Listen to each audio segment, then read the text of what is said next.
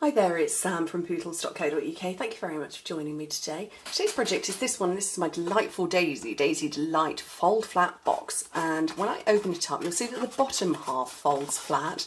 The top half does, but then you stick it at the point of closure. So you make it, and I'll show you, I will stop at the point, but you can make a whole bundle of these in advance and you can have them sat flat packed, ready to put goodies and treats and things and stuff, all sorts of bits in it. So you could make a batch of these if you were maybe making, if you make soaps or chocolate or candles or things like that, or maybe you've got a party coming up or you've got a wedding and you're making favours. And I love it, and I love Daisy. Daisy's so gorgeous. She's big. She is big. I'm not going to deny that, but she is amazingly versatile and I adore her. And I used to do an awful lot of wire work with a smaller version of this many, many years ago. But I like the big size. So I've got the matching paper to go with Daisy, and this time I'm going to work with a different one, which is less of the Daisy image, a bit more of the swirly whirly. It kind of reminds me of a Van Gogh, and I can't remember which one. But anyway, so this was Calypso Coral with, I went with So Saffron on the yellow. I'm not convinced that Daffodil Delight works best. I think So Saffron, so I'm going to do that again. But I'm working with Tranquil Tide this time. So my piece of cardstock measures 8 by 11 inches, which is 20 by 28 centimetres. And you score it at 1.5, 4 3/4, 6 1/4, and 9.5 inches, which in metric is 4, 12, 16 and 24. Turn it round and score it at 1.5 and at 6.5 inches, which is 4 and 16 centimetres. Finished size of the box, 5 by 3 1/4 by 1.5 inches, which in metric is 12 by 8 by 4 centimetres, so really good size. Okay, so burnish these score lines. We're going to come and put some more in a second. We're going to put some diagonal lines in. It's best to get these ones in first. I really hope my long ruler is handy. It is! I've been doing lots of measuring in the house recently. So we've been here a couple of months now. I'm trying to think what date I'm... Yeah, 2 months at the time I'm filming, smidge over 2 months at the time you're watching it. So we've had to get an awful lot of stuff. We've had to replace things, so my ruler keeps wandering all over around the house. Okay, so we have got 6 squares that are exactly the same size all the way around. I'm going to score a line from there to there, facing into the middle on one half. So 4 of them are going to face into the middle, and the other one is going to face into the middle as well. So I'm going to use the short end of my stylus.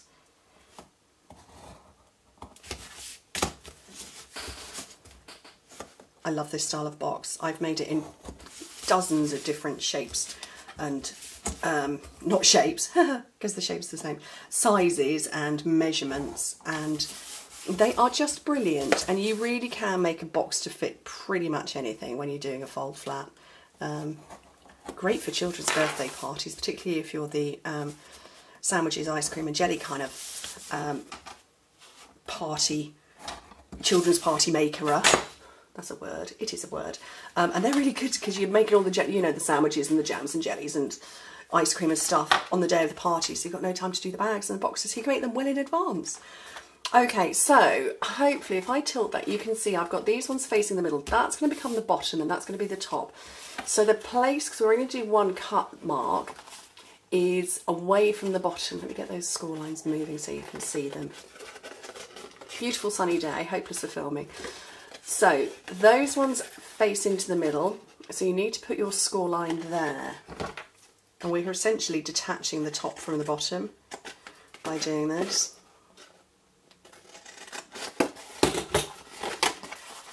So if I fold that one round as well, and that one, and you'll see what's going to happen. Those will form in, and then that one will do exactly the same at the top and come round to be the lid. So I want to get my designer series paper on, and as I said, I've got another one of the patterns in the paper. I love that one, and I've got a gorgeous bag that I've got coming up in a couple of weeks using that pattern. But I'm going with this one today. I just thought that was really good fun.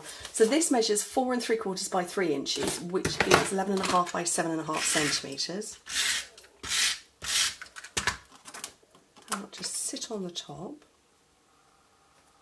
like that. So where to now put the adhesive? Okay, so this is the bottom of the box and that's going to fold over. So you need some glue.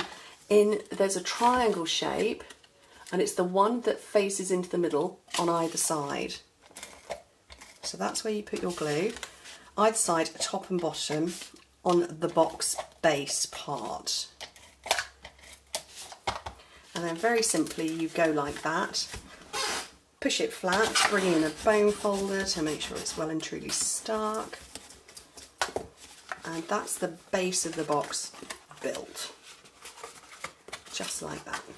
Okay, the lid we're going to do exactly the same. So the triangle that's closest to the middle,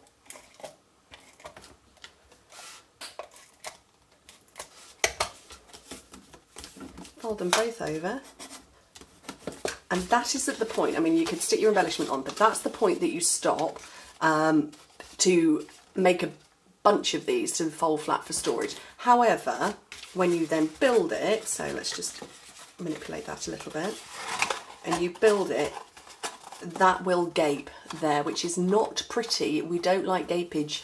Is gapage a word? Don't know that that's a word. I think I made that one up. So at the point that you're building it to gift it, fill your square at the top with your adhesive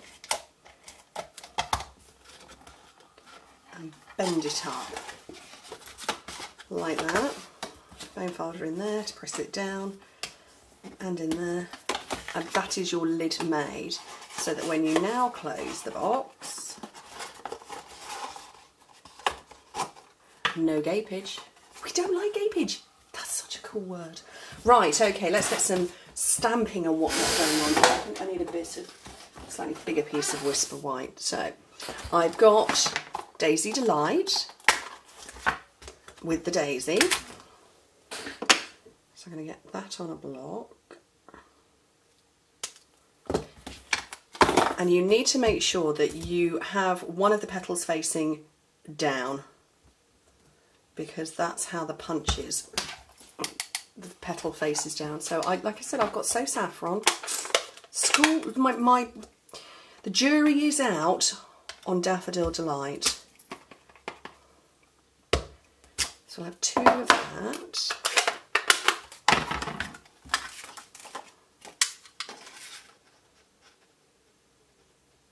I just feel Daffodil Delight is just a shade too bright. That just feels a bit paler than that.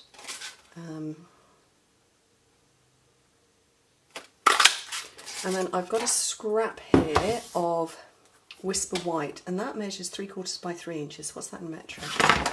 That is 2 by 7.5 centimetres, and this is a photopolymer stamp set, so you can see what you're doing. And I'm going to go for Your Thoughtfulness Made My Day.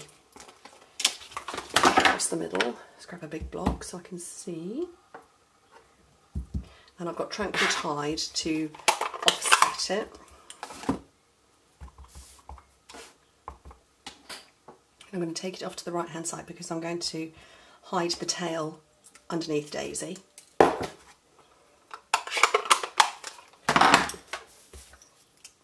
So curl up the petals a little bit.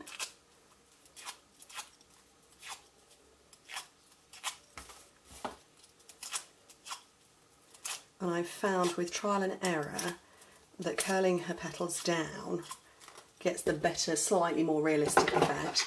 And then I also have found that if you go for a mini glue dot under one, you can get it positioned pretty accurately.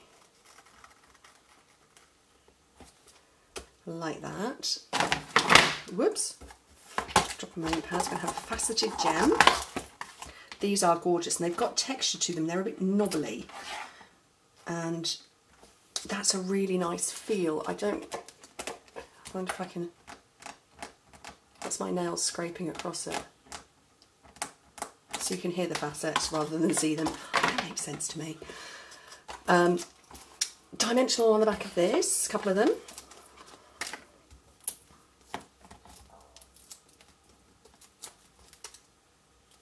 I'm going to put that there, and then I can come along and position Daisy over the top. So I'm going to have a couple Actually, you know what, I'm going to put dimensionals. Because I want the elevation, so I'm going to have a dimensional in the middle.